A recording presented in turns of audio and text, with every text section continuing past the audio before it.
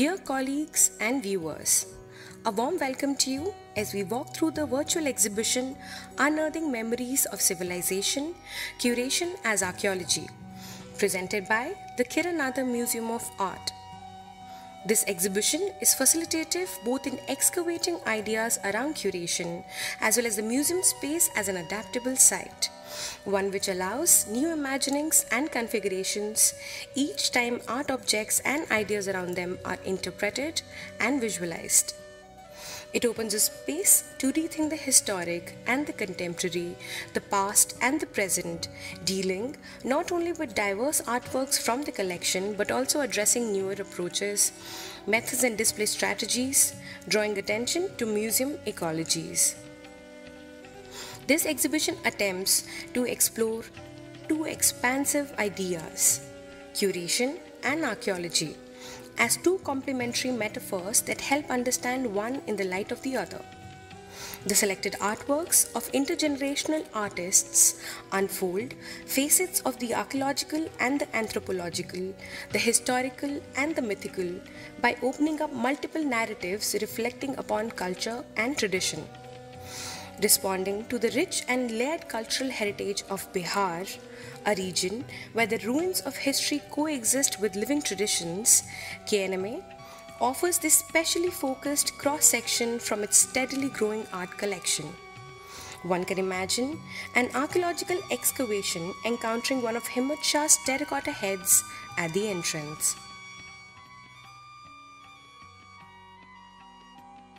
As you walk into KNMA, the central hall area suddenly leads you into Ellen Tallur's monumental terracotta installation, Veni Vidi Vici. I came, I saw, I conquered. The work is titled after a Latin phrase that refers to a rapid and confident victory. Being a student of museology, Tallur refers to a past that shows an outlandish confluence in Indian colonial history. A story of a 2-century-old venture by Christian missionaries from Basel who opened a tile factory at Mangalore in Karnataka, the place where Tallur was raised and continues to live. The factory, which initially aspired betterment for the locals, was eventually taken over by the British after World War to be renamed as Commonwealth Tile Factory. The Victoria and Albert Museum in Bombay has been displaying terracotta figurines of Hatha Yogi or ascetics as an imperial scrutiny over local ethnography. Tallur draws from these incidents and appropriates a title which refers back to an early history of colonization, recalling representation of localized values and culture practice as objects for museum display. A turn to the left and we find the presence of monolith forms in a cave-like shrine.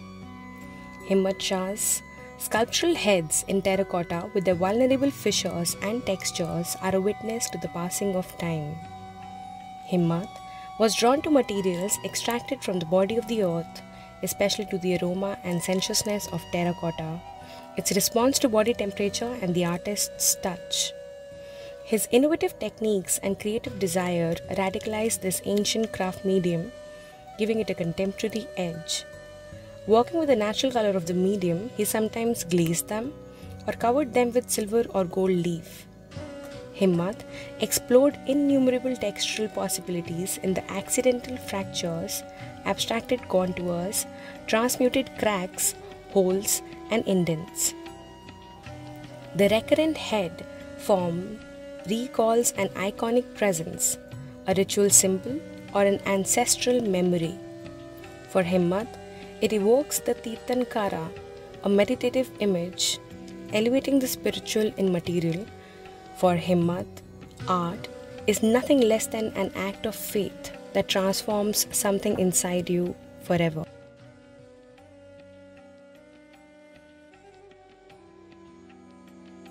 This mysterious iconicity continues along the path to stop at Jairam Patel's burned wood and black and white works.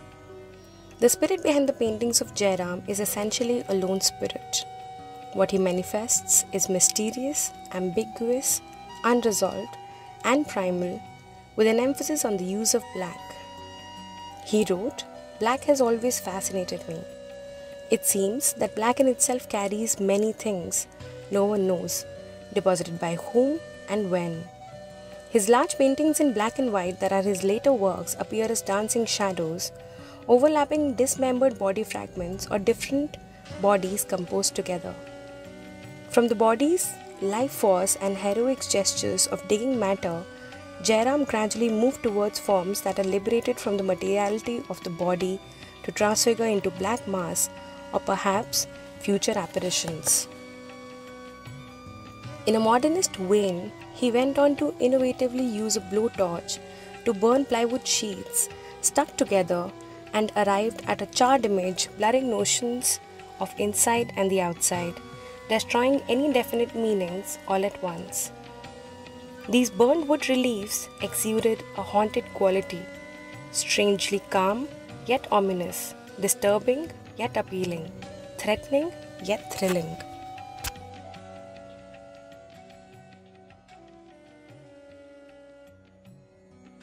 The viewer of Ghulam Muhammad Sheikh's cover series encounters a strange departure from the preconceived notions of installation art or indigenous folk structures. Instead, it reflects a complex retelling of relevant social issues. The work stands on a liminal pedestal supporting a formalistic style with experiences, myths, and stories. Kawar's inspiration is attributed to the travelling medieval shrines of Kawadiya Bhatts from Rajasthan. These bards and genealogists carry these objects from place to place, reciting songs in praise of deities. These modest-sized portable structures and paintings both refer to social and existential questions, alluding to the crisis in secular values and escalation of violence in India.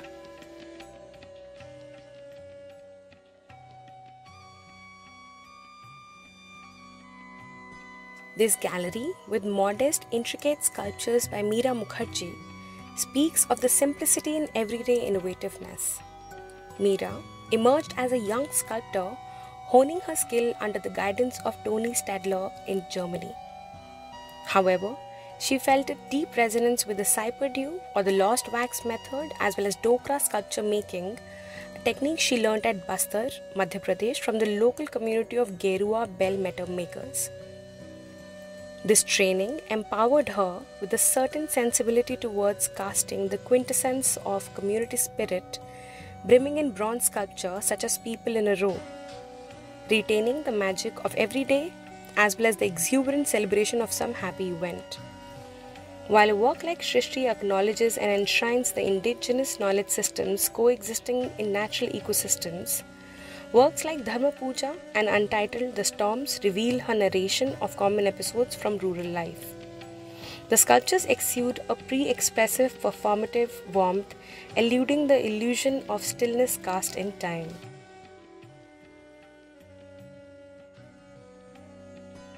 A. Ramachandran's fascination with sculpture making dates back to his childhood, when he would unleash his creativity by molding figures out of clay. His unique sculptural language is shaped by his interest in Indian classical art, past sculptural traditions, and lush nature in Kerala. Composed in bronze and steel, Ramachandran's The Genesis of Kurukshetra War, Kunti and Gandhari 2005 reinterprets the dice game from the epic of Mahabharata. As the title suggests, the work revisits the origin of the Great War through a contemporary feminist perspective. Seated on the opposite ends are the ornamented figures of Kunti and Gandhari playing the vicious game of dice, deciding the fate of their sons, the Pandavas and the Kauravas, who are helplessly trapped in fetal positions occupying the surface of the checkered board.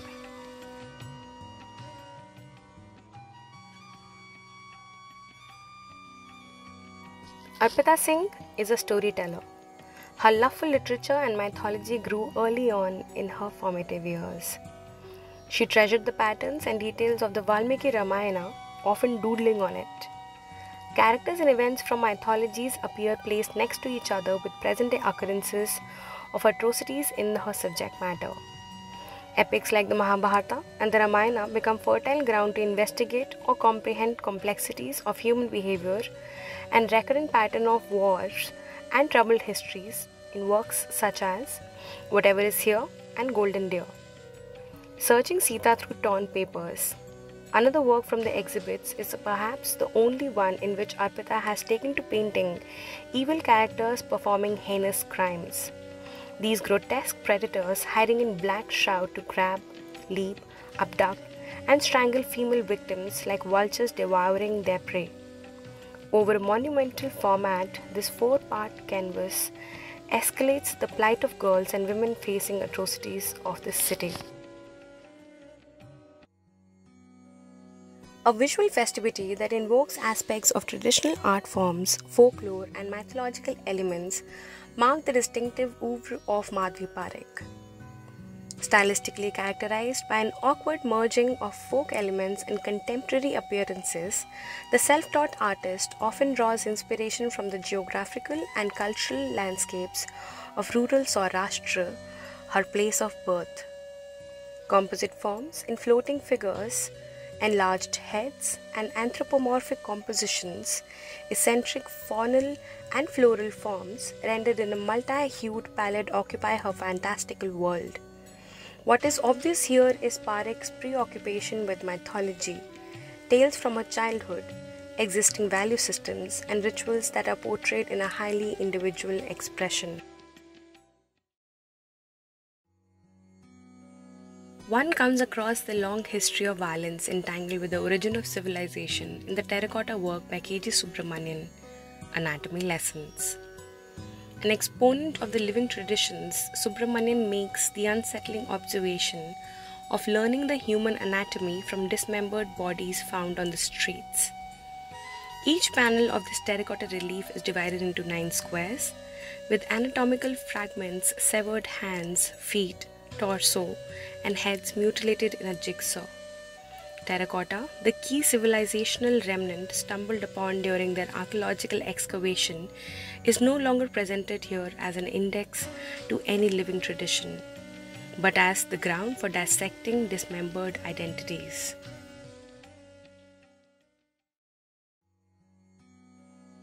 Almost like a documented record of his identity, these boxes by Rajendra Tikku, when flung open, provide a perspective into the myriad aspects of desire for a home, a habitat of tales, songs, aromas, textures, and of love that is long gone. Tikku carefully assembles small cast objects and materials as responses to his quest for healing a fragmented past, reclaimed by overcoming the ephemerality of remembrances.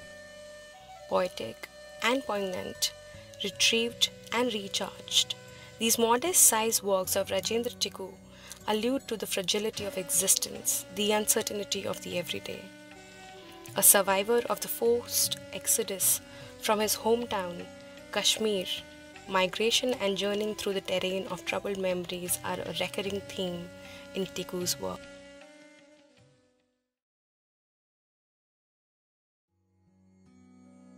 Shalina S. Vichitra's artistic formulations reflect an inclusive approach towards imagining topographies beyond their geopolitics. They speak of the depleting nature of consumerist cultures and subsequent coercions posed to ethnicities. 1,000 White Flags, an installation that includes black and white photographs of prayer flags fluttering in desolate heights of mountains, along with white and translucent fabric flags with suggestive motifs installed like votive objects, recall the resilient spirit of Tibetan Buddhist exiles. Searching for a fitting phrase of chronicling the Tibetan resistance against Chinese occupancy, it exudes artistic simplicity in resonance with the philosophy of Buddhism. It allows one to imagine the flags blowing and prayers carried by wind indiscriminately, reaching every living being on the path. Bringing back the memory of exile and the path of resolution, one based on the ethic of non-violence, the installation excavates thoughts from a long history of mercifulness that has sustained humanity.